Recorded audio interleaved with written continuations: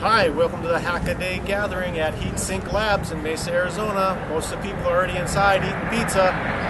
If you're a hacker or you want to be a hacker, you can go to space. Yes, Hackaday is sending somebody to space.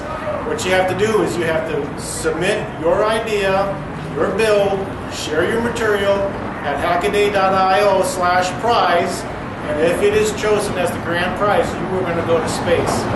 Imagine going to space for just building something. That is so cool. Let's go inside and visit some of the people that are already building stuff. What are you printing? I'm printing some buttons. It's for this key-fob that I'm making. So here's the chassis for the key-fob.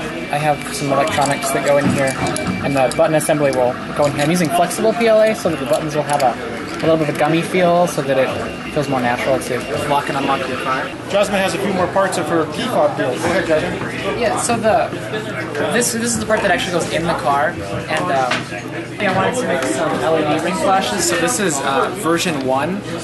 Version 2 uses Cree LEDs. So then I moved to a completely different approach. These were from the garbage at Walmart.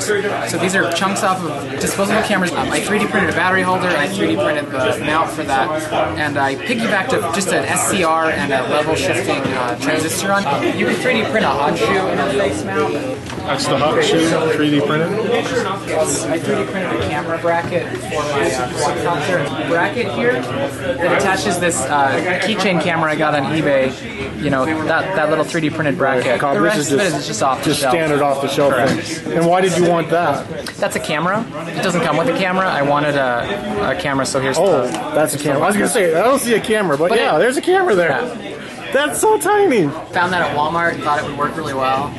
It's kind of a joke, mounting this little egg and this laser pointer to the quadcopter, and I have a text-to-speech converter board at home, and I wanted it to be a mobile disco, so it would sing and make little music. And you could have your own little disco party right over your head? Yeah, exactly. No matter where you put it, it's instant.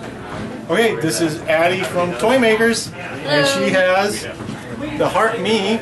Anatomically correct heart, and it was my first electronics project. I'm a cardiovascular surgery nurse during the day and electronics tinker by night, and it shows the electrical pathway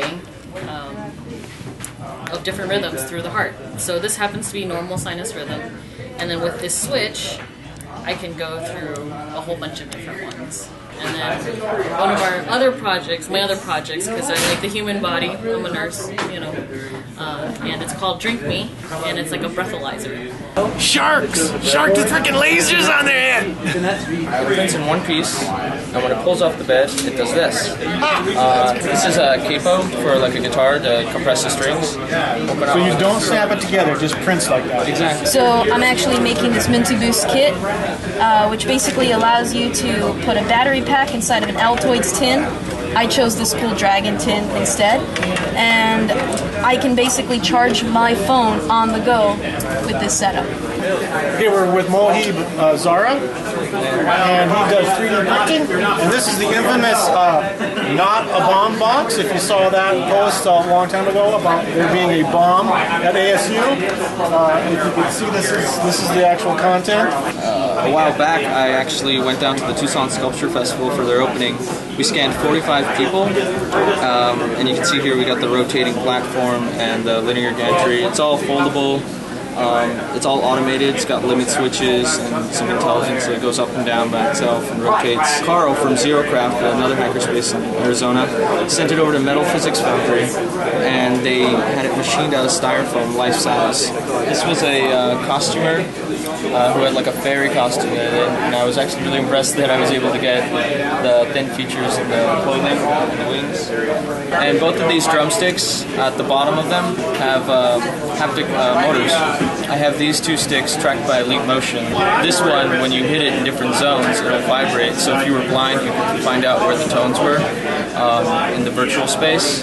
and when you hit those tones, you use this stick to modulate it, and so you can modulate the frequency. So one of our members, Matt Shepard, has been, you built this all from scratch? Or XY plotters? Yeah, I call it a software-defined 6502 computer, which means that the 6502 thinks that it's inside a computer, and the computer is completely defined by the software that runs on the propeller. And it pretty much does whatever a normal computer would do to a 6502 to make it into a computer.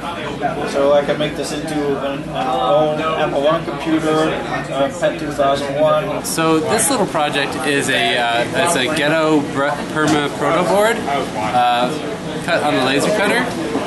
So I can, take my breadboarded projects and then just solder them on the back like it's an actual breadboard, but it's not.